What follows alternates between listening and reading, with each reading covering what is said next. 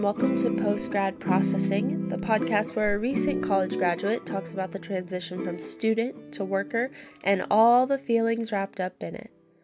I'm your host, Mikaela, and today I'd say I'm feeling nervous and excited, but mostly nervous because it is the first episode, which I hope is made clear by the title and also the order of episodes. But in case you weren't aware, this is the very first episode of PGP, and I really want to take this time today to fill you in on the purpose of this podcast and blog, but we'll get into that. And also just give you a little background information about your host. I'll tell you what I've been doing with my life up until now, what I hope to do with my life moving forward, and maybe just some general information. And the first thing that you'll notice is that I really like to talk. I'm very talkative. It's why I'm starting a podcast and also why I majored in communication. So I'm going to try to keep things short and simple and sweet today. But as this is the first episode, and that's the third time that I've mentioned that, so I don't really know if we're off to a good start so far. I'm not sure how long it'll go, but I'm thinking, I don't know, 20 to 30 minutes.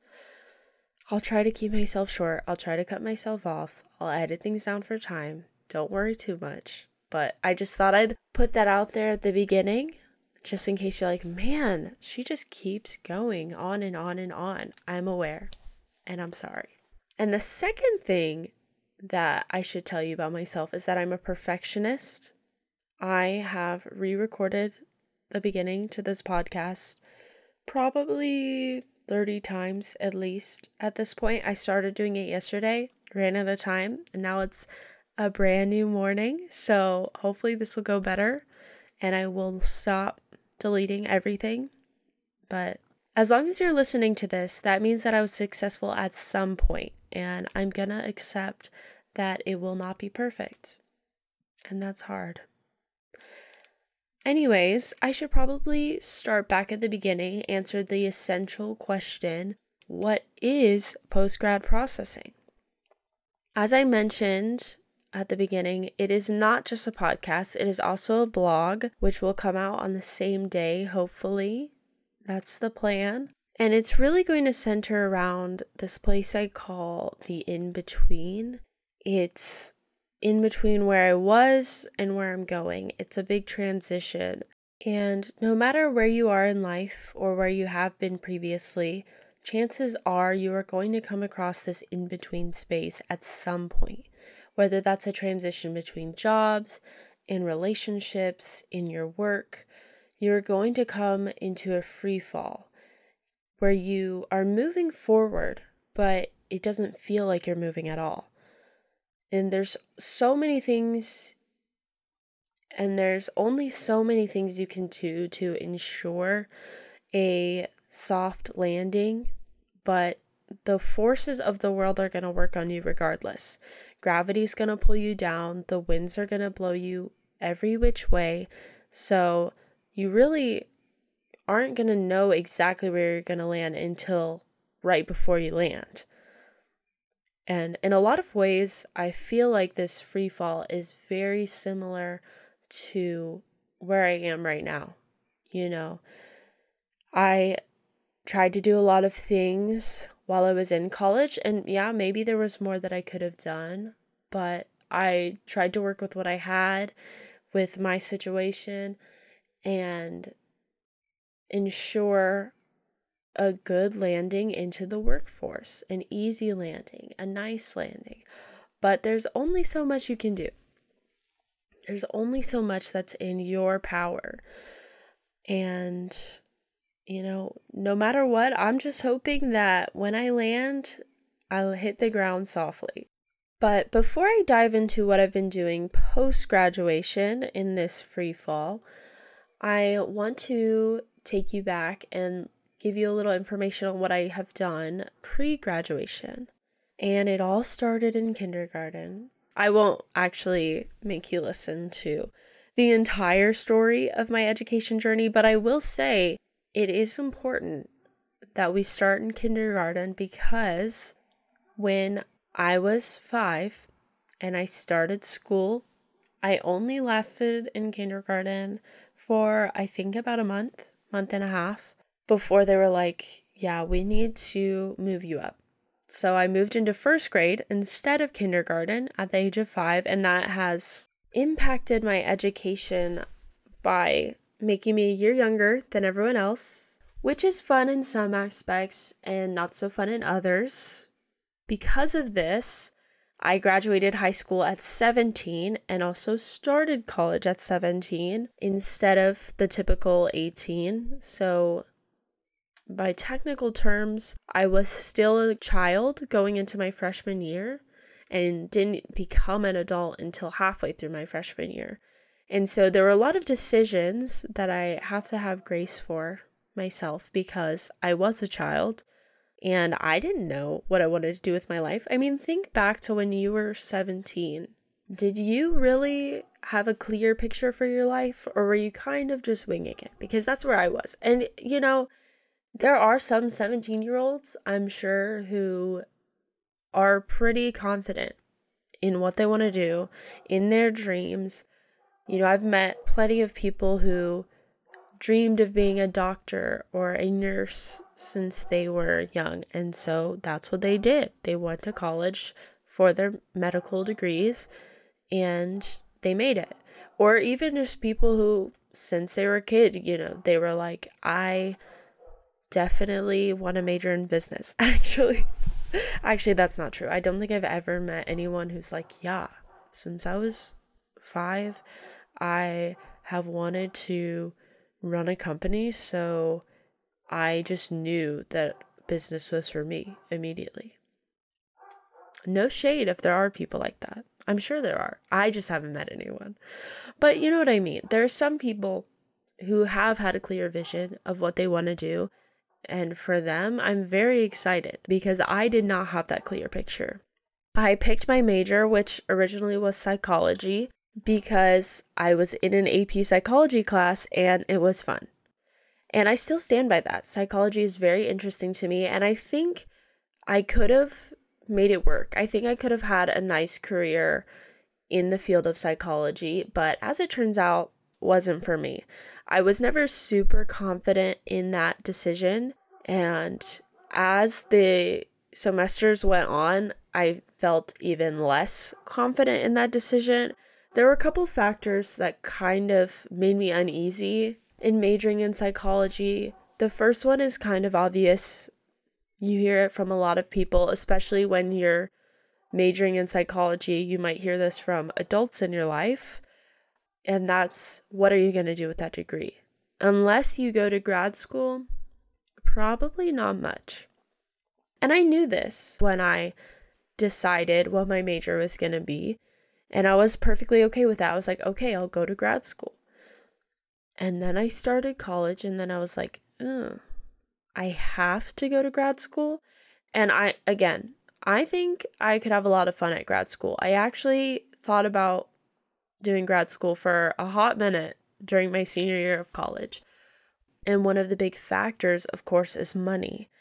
And so I was like, do I really want to be forced to go to grad school? Because if I do that, I'm going to have to go into debt. And lots of people do that. And it's not the end all be all, situation. But it was the forced aspect where I, in some ways, didn't really have a choice to go to grad school or not. That was tricky. And then the other factors were some of the other classes I had to take. I was on track to do occupational therapy, which was going to be less grad school than some of the other degrees, so that's nice. And I, again, still think I could have a really fun time as an occupational therapist. I love helping people, and I've heard really great things about the job. But as I kept taking classes, I was like, ooh, I don't know. I just don't really feel like this is right for me. I dropped out of anatomy the first semester I tried to take it. And then the very next semester, which was the second half of my sophomore year, where I got put in a physics class, which was also required for my degree. And I somehow made it in the end. of that semester with an A in the class, but it was also my very first F ever on a test.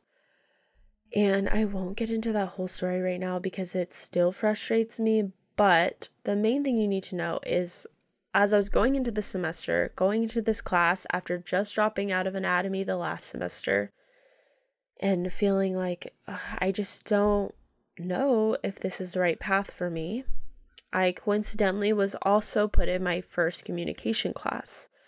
It was, just the mandatory one that you have to take as part of your general education. And it also happened to be public speaking. There were 2 different classes you could do, which was Intro to Comm or public speaking. And I got put in public speaking. And just like pretty much everyone else, I was dreading that class. I thought, public speaking, this sounds terrible.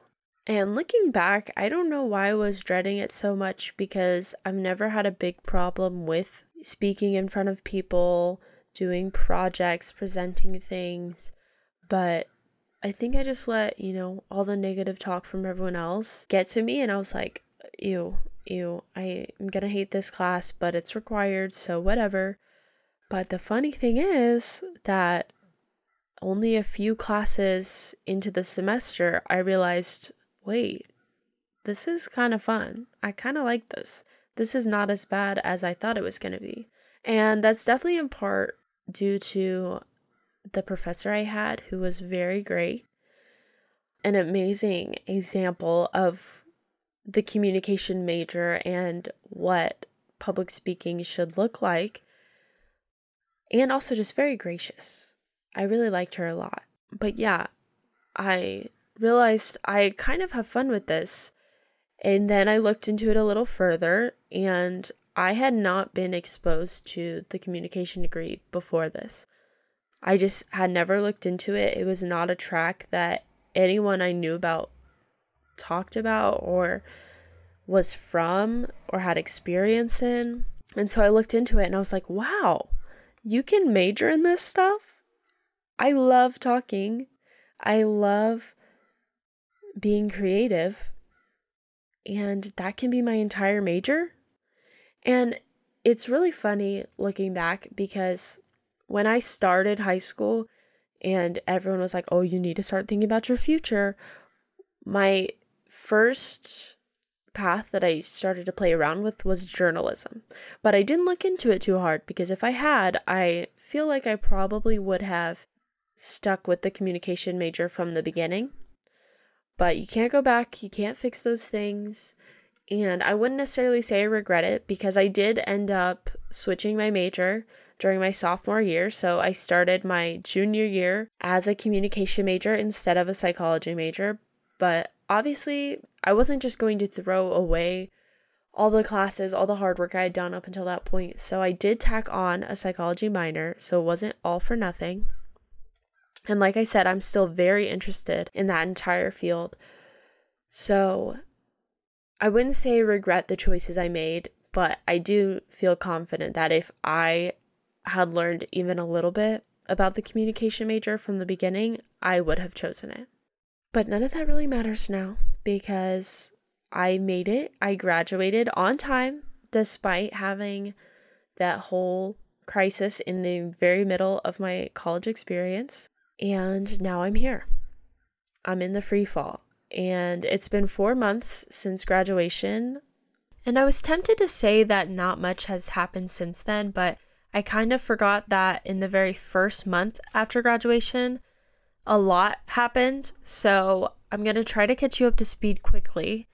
In December of last year, I made the decision that I would follow my family back up to Ohio when I graduated in May. So move date was tentatively May 29th, and I graduated on May 12th. So I had around 2 weeks after graduation to finish getting all my stuff together, finish tying up all my loose ends, saying all my goodbyes, and it was tough.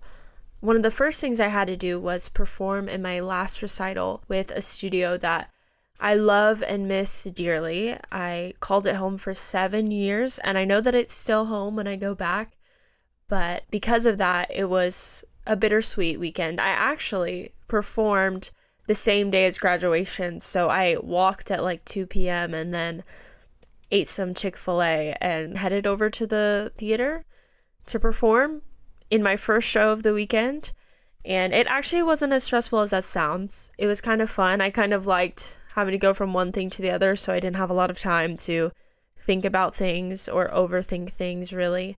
So I spent the rest of graduation weekend performing in my final recital, potentially ever, which I chose not to think about then, and I still don't really like to think about now.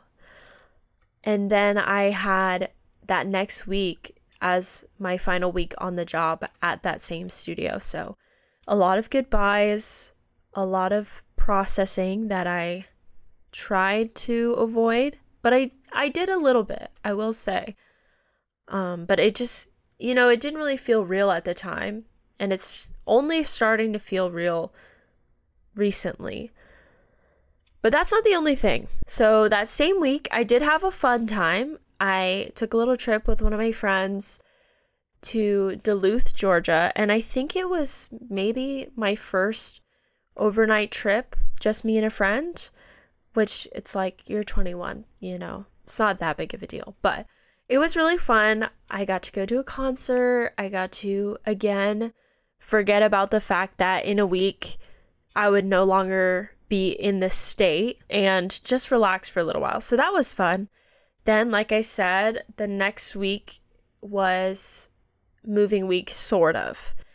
So, as I mentioned, I lived in Georgia, and that last weekend of May, I had a wedding that I was a part of in Tennessee. So I got to see one of my really close friends get married, which was awesome. It just so happened to coincide with the same weekend that we were officially moving. Most of our stuff had been moved back in March to Ohio, but, we had everything that we'd been living off of, which was too much, it turned out, but, we dealt with it.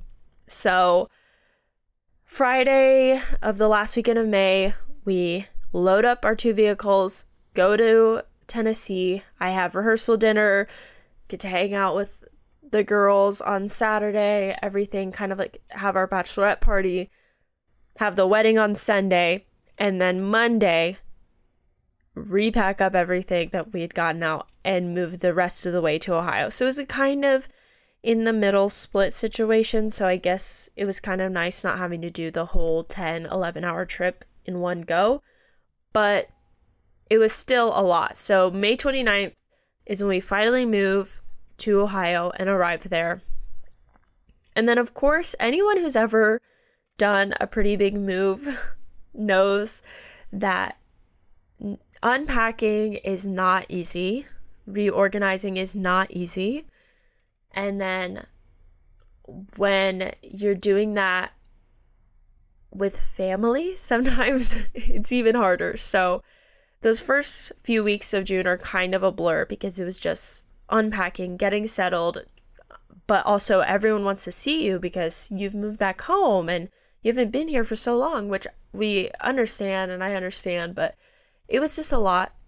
And it was also a lot for me because though I was moving to Ohio with my family, there was not a room for me in their house, which I knew of. We had plans that we are rearranging now, let's put it that way. But, so I was helping everyone unpack their things, but then I was like, well, I'm kind of just a floater right now, like floating between houses. I don't have my own room yet. I don't have anywhere to put my stuff. So that was interesting. And we didn't really even have enough time to get settled.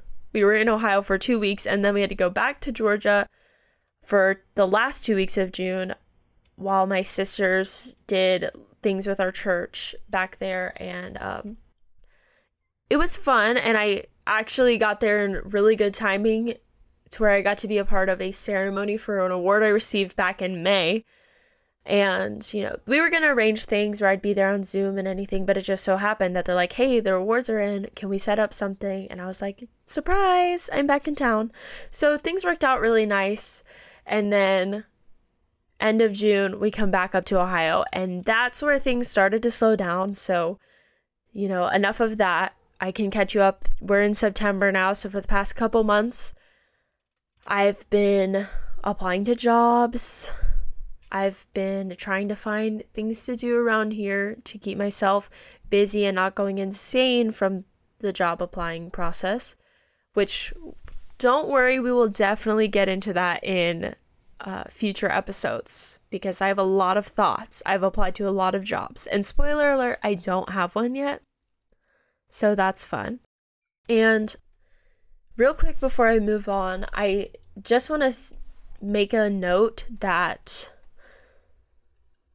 I am very grateful for where I am now and for the support that I've received from friends and family that has allowed me to have a fun summer.